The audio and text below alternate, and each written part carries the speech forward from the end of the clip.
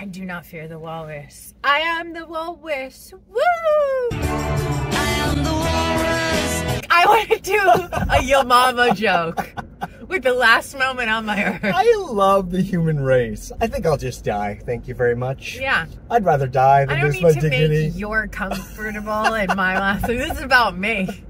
There's this famous story about this Islamic poet, and him and his friend are escaping this tribe that's pissed off at them, and they're chasing them through the desert. And is this how you do chase people? This is chasing you through the desert. Okay. And sign language for chasing you through the desert. And his enemies can't catch up to him because he's got a fast camel. He's moving. And that camel is moving. And they start screaming at him, "Your poetry sucks. You're a terrible poet. You're a hack." And he stops and he turns around and takes out his sword and charges at him and totally gets killed. That's art. That's so badass. That is a true artist. That is a badass. I'm gonna take out my knife and go charge. Like, I'm unstable. He was away. He was already away. And he's just like, what'd you say about my poetry? Respect, motherfucker. Respect. No, it's dumb, but it's like... I can do dumb. It's so the ancient way of thinking. Like, I'd rather die than lose my dignity or my honor or have you insult my art. And that kind of person will never be around again. That is something you lose when you move into the modern era. But I gotta respect it. I respect it. I wouldn't do it. I'm always about survival. I wouldn't do it. Yeah, I'm not gonna do it. But if death was inevitable, I'd talk some shit on my way out. You know, when Socrates was, they were like, yeah, you're a dick. We don't like you anymore. You're gonna die. And all his friends came to him. They're like, look, we can bribe the judge. We can get you out of here. And he's like, no, I'm not going to run. Don't bribe the judge. No, and he was an old man. He's like, look, I'm an old man. I'm going to die. So I might as well die this way and not be a All right. And that's why people still talk about the philosophy of Socrates, because he wasn't a That's what he's known for. You know, in my sophomore year in high school, I remember the unit on Socrates and my teacher sitting down and be like, you know who wasn't a this dude called Socrates. Let me tell you all about him. But to be more technical, that is an argument from ethos. There is a way to make an argument that doesn't matter how reasonable or logical it is or how passionate it is, logos and pathos. You can make an argument based on your character. Talk about all three, because I love that you explained this to our first grader, and she uses it against us. And I'm like, too good at it. If you're philosophizing at 7, I guess I'm not that worried. We're working on ethos right now. She got out of being grounded on an ethos argument, and we just went, you know what that is, so and she uses I don't care that you didn't clean up your crayons. But it's fun, you know. All right, break it. You have to define for the people first. That's for true, all 14 of our viewers. Yes, you've already heard me babble about this before, but rhetoric used to be something that was taught in school or whatever their version of school was, and it is so important, even in the modern context, to talk good. To talk good. To talk good. Talk good. That's what... Good at English. Good at talking. That is the literal skill. The GAT score. Your GAT score. Like, how good at talking are you? Yeah. And people who are good at talking, even if they're talking complete bullshit, will go very far and will, strangely enough, go farther than people who are bad at talking but are competent, smart, reasonable, moral. Like, if you're ruthless and good at talking, like, you are guaranteed to do fine on planet Earth. Like, you'll be all right. Teach the children my love. Be a horrible human being. I'm not saying it's good. I'm just saying it works. Okay. But rhetoric, you know, there was a whole unit of thinking around rhetoric and different techniques. I think there was like 200 classical rhetorical strategies that people would be educated in, and they all kind of break down to arguments from logos, from pathos, and ethos. And as I understand it, Logos is an argument from logic or reason, or what we call reason, but not really, because there is a classical Aristotelian logic, which is. I love you. What? When you said those three names in my head, I started saying head, shoulders, knees and toes, ethos, pathos, logos. Yes, that's good. And then you just said the words you said, and it just struck me that I'm singing head, shoulders, knees, and toes, and you're talking about some word I'm like... Aristotelian logic versus logic in the colloquial sense? Yes. We literally had an argument about that once, because you're like, that's logical. I'm like, no, that's not logical, because you were talking about colloquialism, and I was talking about it from an Aristotelian sense. But it was... I'm a sapiosexual. This is really turning me on. I'm a sapiosexual. We can be flexible, baby girl. I make your mind come in. But Wittgenstein was right, because we didn't define our terms first. We were in a disagreement. Oh my God, I cannot go backwards and have this fight with you. I won't. I'm not doing this. I won't. Make it fun. Make it fun! But most of the ways of making an argument are either from logic, or from pathos or passion, or from ethos, from an argument from character. Got it. So it's like ethics. Yeah, well, not ethics. It's more like character. Like if I say, you should loan me $10 because I have a credit score of 800 and I am likely to pay you back. That's an argument from Logos. If I say, you should lend me $10 because you love me and that $10 will make me happy. That's from passion. And if I say from ethos, it would be, you should lend me $10 because I am of good character and you can trust me to pay you back. I want a sex worker to be in a sting and say to the officer, this is an ethos dilemma. Listen, it's my passion argument. I was just trying to give passion. What were we talking about? Does it matter? Do we ever stay on topic? Faffing about. Faffing about! That's our jam. I do feel like we always come full circle, like a good comedy where that line that starts you end with, but we go all over. It's a journey with us. Let us take you on a journey, my friend. Let's take you on. But, oh yeah, now I remember. Socrates is remembered because he wasn't a and original point. His argument, you know, he made tons of logical and passionate arguments in his philosophy, but what makes people want to read Socrates was the fact that he wasn't a pussy. Because when it came down to it, he's like, I believe I am a philosopher, I'm a lover of truth. And if I had to lie to get out of this jam so I don't drink hemlock, my ethical, my ethos argument is I don't really believe what I'm saying. Like, I'd rather die than not be real. When keeping it real goes wrong. Give me some skin, huh? Though he could have ignored the simple comment his mentor made, Vernon decided to keep it real. Get your motherfucking hand out of my face. Today, Vernon works at Sonny's Filler Up on Route 80 in New Jersey. Like, it doesn't matter how well I say something if I can't even convince myself. Like, does it matter? Love that. So he's remembered for not being a Plato was a Plato was a pussy. You know, every time people put a little pressure on him, he caved.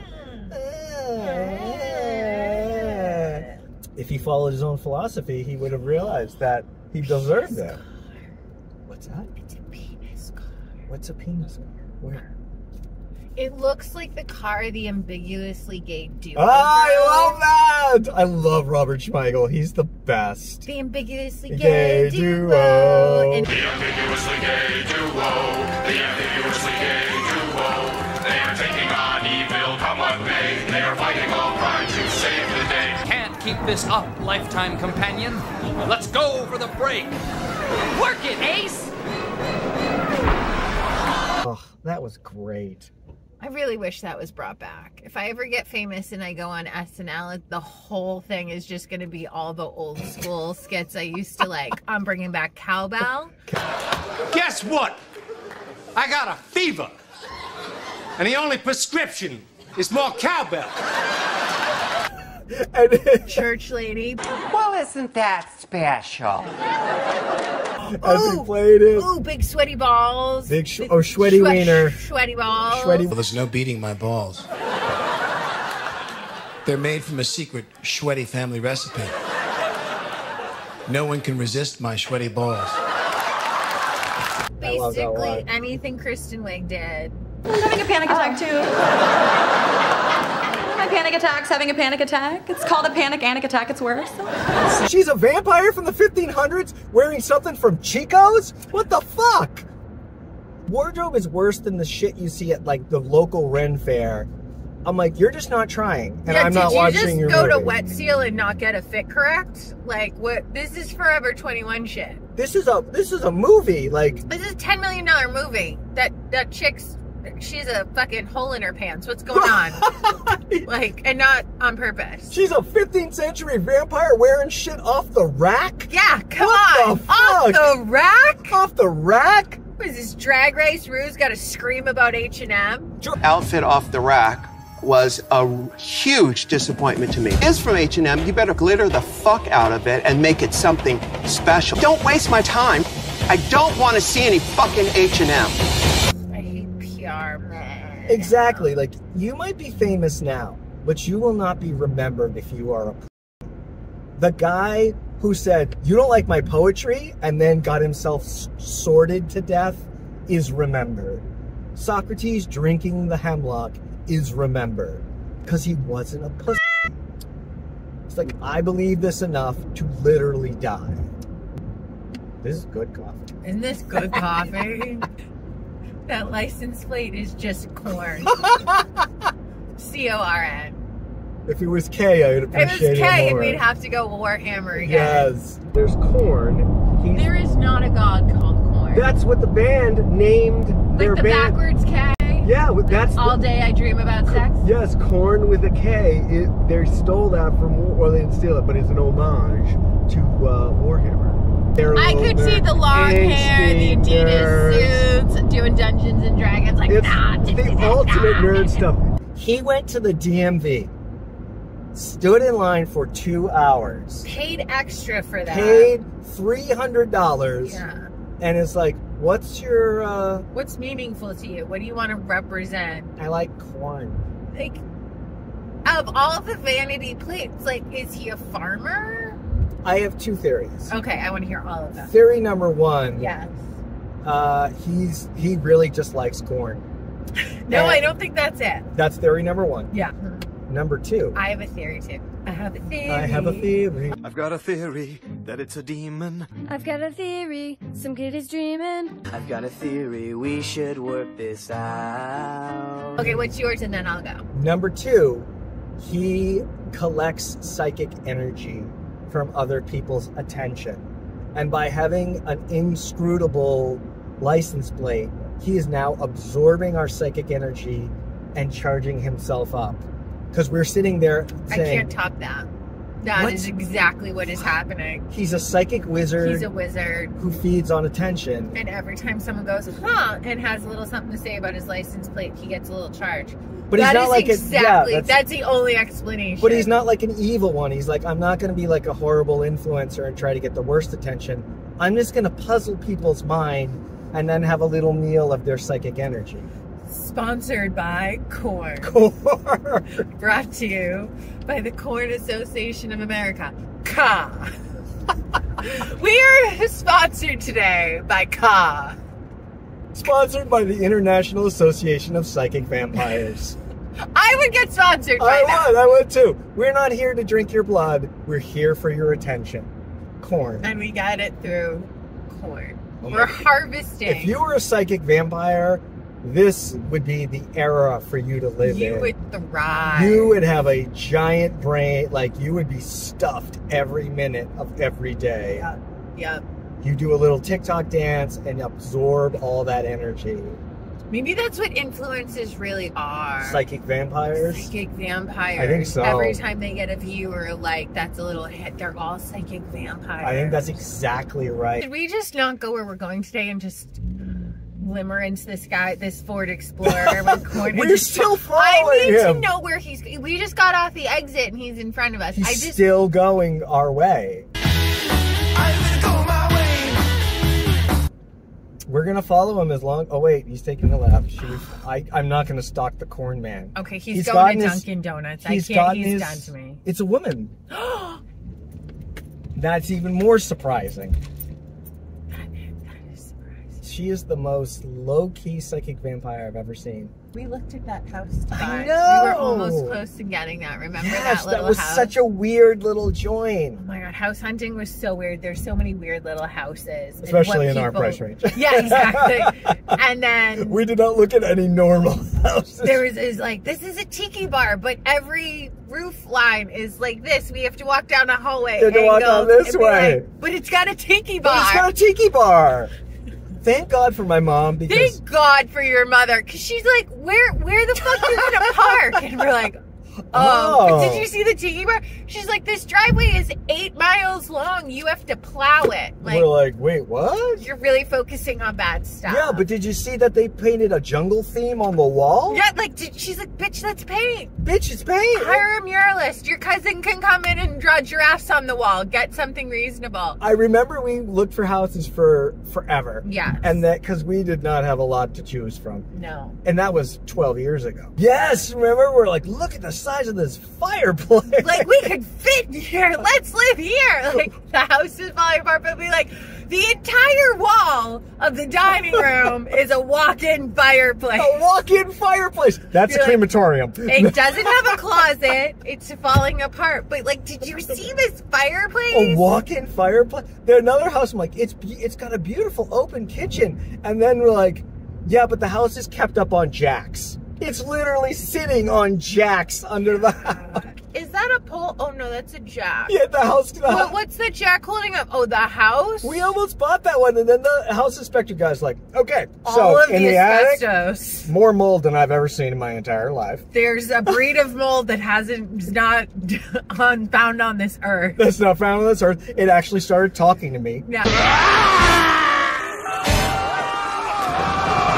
The wall had coalesced into a face and goes, hello, welcome to Mold Universe. If there is a demon in the house, I might actually live there. The living area was beautiful, except for the walk-in fireplace. Yeah. And the guy was like, do you ever want to have a kid? He's like, do you know how you're going to child-proof that? And we're like, no, we're going to have to build a fence. Surround our kid with asbestos so they don't burn. There's lead everywhere. There's lead everywhere. And then he's like, here, come look under the house. You see how the house is being held up by these metal jacks? Yeah. And have been held up probably for 20 years by jacks. The most real estate agent, I dug him. He's like, oh no, this is a nightmare. Like, wait, you're trying to sell it, right? Every once in a while, though, we were like, someone would like us, and they'd be like, yeah, they're like, oh, you're kind of cool. Like, go run, girl. You're kind of nice. You need to run. Yeah, there's this better listing down the street. I'm not supposed to tell you that, but like, girl, you made me laugh a little bit. Like, all the lead. You seem like nice people. Yeah, I'm gonna save you $500 on a home inspection. And just give it to you real. Just run. Just run. You're a cute little couple, girl, run. We were so excited because we were coming from an apartment. We chose we spent 3 months narrowing it down. Way more. 6 months. Okay. And it was fun at first, but then we're like, all right, we got it narrowed down. We chose the worst houses. And we were like, let's have Grammy, let's have my mom just kind of take a look at them and see, just to get her thoughts. Just to get her thoughts. And she's like, what the fuck is wrong with you? And she was so nice. She's like, oh, this is lovely. Because she didn't know if we're going to be dumb and buy it or not. Like the first one, she's like, well, that driveway is about 300 yards long. And an angle like this. You need to be an alpine climber to go up it. Mm-hmm. Did you know that it snows in Massachusetts? Did you know that? And she didn't even say that. She said, who does the plowing for it? And we're like, oh, I guess we'll just shovel it. 300 yards of vertical. Yeah, and it goes like this. Yeah, oh yeah, I'll just shovel it. Yeah. And then she says to you, well, imagine you want to like walk with the kids, or if you have kids, There's no sidewalk. There's no sidewalk, and the street is basically a highway. Do you want your children to die? I think you're going to be a good mom. I don't think you want your kids to die. I think she turned to you and I think she said, I think in the wintertime you'd kind of be trapped in this house. And you just went, the baby. And I went, you're trapped in here with the baby. I went, I guess it's a no. We're like, thank you. Thank you. And then she did Then the tiki house, we're like, but it's got a tiki bar in the back. And she's just like, yeah, it does. The living room has a hole in it, though. Has a hole in it, and a giant wood stove that, again, was like a burning hot piece of metal in the middle of the room. You're gonna have a baby. What is the baby going to do with the giant burning hot stove? You didn't need to focus on that. Cross that one out. I like the Littleton one where she looked and she's like, so the heating system is pellets? And I'm like, what? Yeah. And the woman's like, you just buy these little pellet things. These little pellets. And I'm like, how does that heat the house? And I looked into it, and they're like really toxic and incredibly expensive. Yeah, with pellets. It was like, do you want to heat your house through the winter? That'll be $10,000. And they were all so proud. They were like, oh, and there is air conditioning in it. And we're like, oh, it's got central AC. They're like, no, it has a swamp cooler. Yeah. And we're, what's a swamp cooler? I'm like, that sounds like mold. Do you have any hobbies? I collect spores, molds, and fungus. I was like, but look at the closets. I don't need heating or cooling. It has a walk-in closet now. Like, yeah. But like, I don't need to worry about the summer or the winter. She liked the one we put an offer in, and then then we're like, oh yeah, there's a lot of mold in the attic, and she's like, oh no, yeah, you can't buy that one. That one she wasn't even like. She's like, no, you can't. No. She just held my hand. She's like, well, you're gonna die. You're gonna die. But slowly. But slowly. So it's a no. It's a no.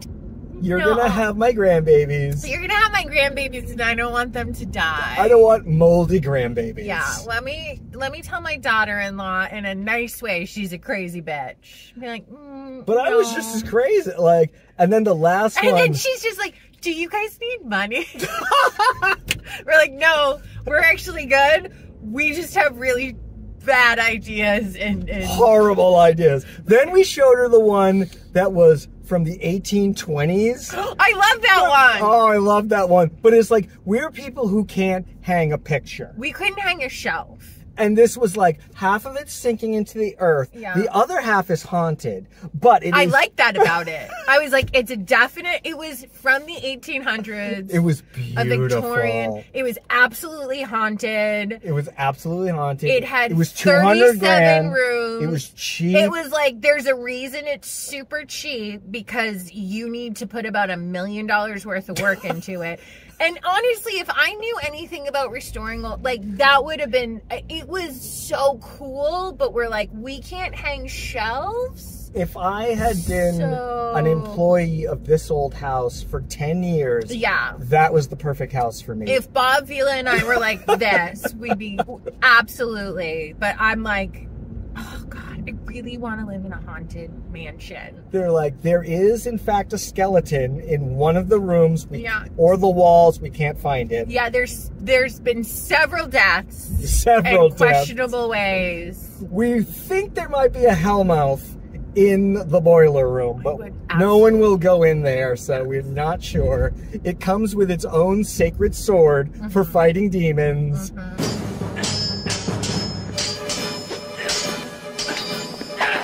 It was the coolest house. I would live there in a second if I just was a different person with completely different skills. Not right. We would have ruined it too. It ain't right, but it's okay. It's not right, but it's okay. If we bought it, it would be... We'd be dead. We'd be dead. Yeah, they would find our bodies in it. But maybe the next owner... I would totally haunt that house too. Yeah. We would either be dead, we would have killed each other, or well, that could still happen. The house would have literally, like, it would just be the top floor because the rest would have sank into the earth. It would be like some sort of nightmare house. It would be really cool. It'd be really cool. Yeah. No central AC needed because it's sunk into the earth. And then the last house we showed her was the Smoky Hose house. And where they're like, someone was in here and they chain smoke so much. You have to legally replace all the drywall. Literally because the wall. The smoke is in the wall. And we were really close to buying We were so close. And then she just said, you know, I don't think you're... Because we were like, we'll just air the house out. She said, I don't think you'll be able to breathe. And my grandkids will definitely have some sort of lung dysfunction. So... So maybe we could do a different house. This house you'll be trapped in the winter. This one, you'll never get the stink of whatever they're smoking in this ever out. Oh my God, but the real estate agent was late. So it was the woman who owned the house there. And she's like, come in, honey, let me show you around. And she was this old smoky hoe. Old smoky hoe. Biggest pistol, chain smoke. And let me tell you about the chandelier. It's going with me. Okay, so it's not coming with the house. No, I'm taking it. But stand here and let me tell you a 15-minute story about the chandelier. And she kept talking about all the things that didn't come with the house. I'm taking this. She just walked through the house. See this tile window? I'm taking it with me. Let me tell you why. My son, 17 years ago, put in lead and like had this old stories about she talked like, I was like, are you going to start smoking out of your hole in your neck? Like, what is and remember, going on? So she was hyperthyroidism personified. Eyes popped out. Eyes popping out, 100 pounds soaking wet. Yeah. And then she had these two sons that were 7 feet tall. Wet sons and a wet husband. Who didn't speak, and two of them were sitting at the kitchen table, but we didn't notice because there were her son and her husband who sat at the kitchen table. Who looked identical. I don't know which one was the son and which one was the husband. Somehow they were the same age, but one fathered the other one. We're like, I have questions, but you both scare me. And they sat there. They did not move. Didn't move. Didn't speak. And we had been next to them touring the kitchen, and then one of them coughed, and I turned to him like, have you been here the whole time? Just mouths open, wet, sweating. She's like, yeah, these are my sons. And they're like, I'm like, are you alive? Blink if you need help. They both had enough neck fat on the back where you could probably grab them like a Shar-Pei. You could just put a whole hand in there. Yeah, I think the mom just grabbed the back of their neck and carried them around like a little kitten or something. Yeah, absolutely. That happened. And you could audibly hear them breathe. Yeah. And I'm like, look at this backyard. Yeah. We had to keep going to the backyard because we'd be in the house and we're like, okay, we can't stay and breathe in here for more than 5 minutes. So can we take a break? And she kept bringing us out to the backyard because we're like, oh my God. We're like, we'll air it out. We'll air it out. This square footage. Oh my God. It's like a whole acre. This is lovely. I don't care that I just need to knock down every wall. And then I love the real estate agents who are like, well, we're really looking for a 3-bedroom. This is a 2-bedroom. Like, you just build on. It's just build on. Is this your money? Like, that way. Yeah, they all did that. They're like, oh, did you want an open kitchen? Just knock this wall out. And like, bitch, we can't hang a shelf. They're like, oh, we really wanted a big backyard. Oh, you just dig into the earth, create a cave. You don't need a backyard. Your neighbor down the street has a really backyard. They're very nice. They'll let you use it. You're like, no, that's not a thing. That's not a thing. The suggestions the real estate agents had, they're like, okay, so we know you need to be in this school district, but just like realign the property and put it in a different town. And do you know you can move? One of them said, do you know you can actually buy a property and have it legally move? Like you can lift it. She's like, if you want to be in Westford, buy in Littleton, and then you just hire a company to move the house. All you have to do is buy land. I'm like, you want me to jack up a house, which you actually did once, and you moved a goddamn house. It did go well.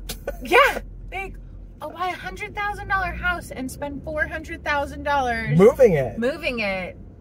Sure, that makes complete sense. Thank you. Why didn't I think of that? Thank you so much. The house that we were gifted with, that was the Giving Tree, the greatest house in the world, that I will never be able to say thank you to the universe enough for. God went, you crazy bitches, you're gonna kill yourself. Here's the most fantastic house. Then little baby Jesus went. Little, sweet little baby Jesus. Dear little baby Jesus. This dear sweet little baby.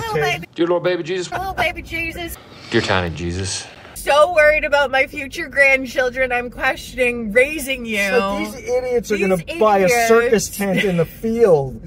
Like, they're idiots. They're worried about a tiki bar. What the fuck is wrong with you? This bitch, she's like, look, there's a mural. And she's like, it's paint. You can paint any house. And I'm like, but this one has a jungle theme. This one is little jungle animals. It's also from lead-based paint. It'll kill you. So please don't do that. Oh, honey, you'll just be trapped here for 3 months out of the year. With a baby. Do you know what the scary thing is? We both passed the real estate exam thing and had done. Yeah, oh, that's sold right. houses. Yeah, that's right. We both did have real estate license. Yeah, for a hot second. Look how beautiful that little house is. We're going to all of this. With an old bike in the front. Oh, I fucking love this. Oh, we're going to go do. They've got silos. They've got a purple bus that looks like you do acid on it. We're going to go do acid and hang out in that silo. Oh my God. Bye.